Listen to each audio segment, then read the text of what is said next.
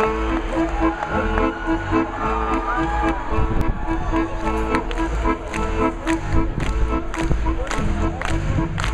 are two mariners, a ship's sole survivors in this belly of a whale. Its ribs are ceiling beams, its guts are carpeting. I guess we have some time to kill. You may not remember me, I was a child of 3 and you a lad of 18. But I remember you, and I will relate to you how our history's in a weave. At the time you were a rake and a roustabout, spending all your money on the whores and hounds.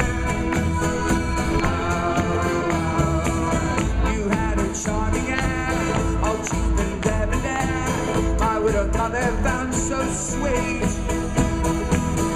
So she took you in, her sheets still warm in him, now filled with filth and foul seas. This time more on, you proved a dead-ridden drunken mess, leaving my mother a poor consumptive wretch. Oh, and then you disappeared, your gambling arrears, the only thing you left behind. And then the magistrates reclaimed our small estate, and my poor mother lost her mind. Then one day in spring, my dear sweet mother died. Before she did, I took her hand as she dying cried.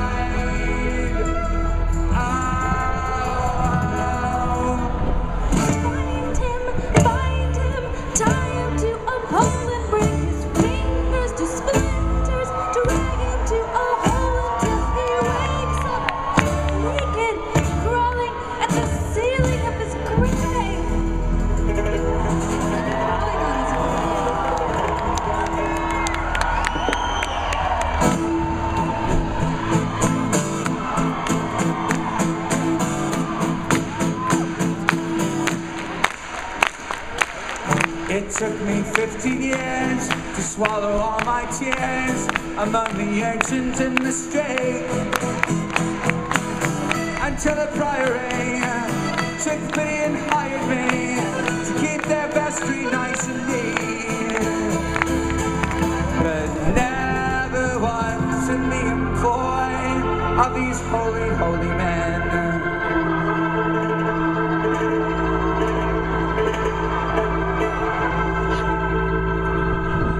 did I ever once turn my mind from the thought of revenge.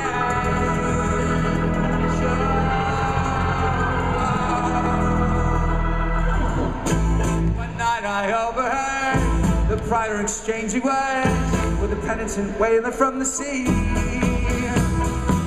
the captain of his share, who met you toe-to-toe, was known for one cruelty.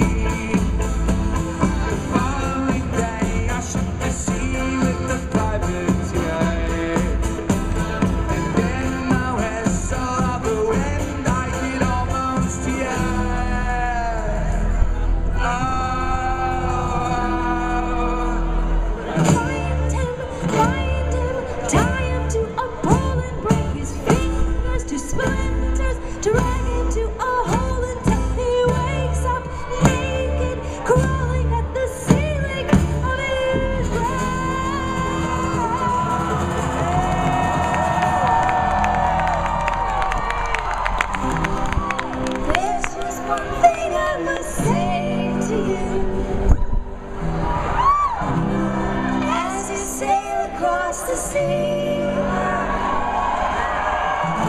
Always your mother will watch over you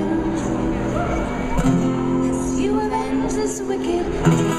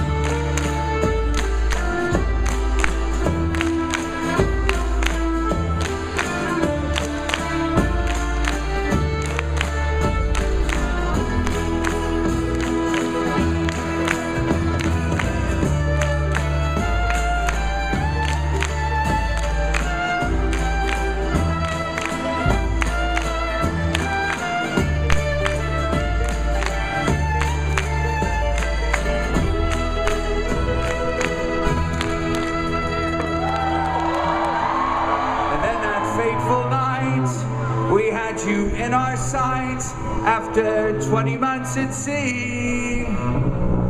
You starboard flanker beam, I was getting my muskets clean when came this rumbling from beneath. The ocean shook, the sky went black, and the captain quailed. And before I screwed the angry jaws of a giant whale.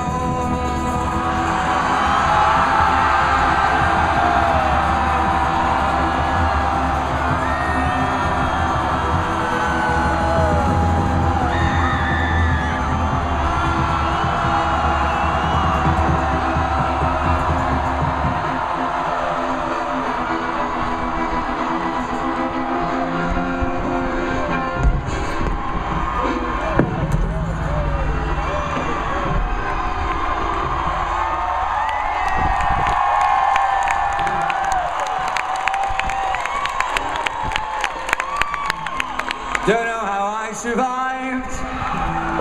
The crew all was chewed alive.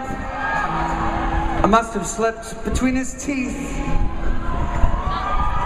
But oh, what providence, what divine intelligence, you should survive as well as me.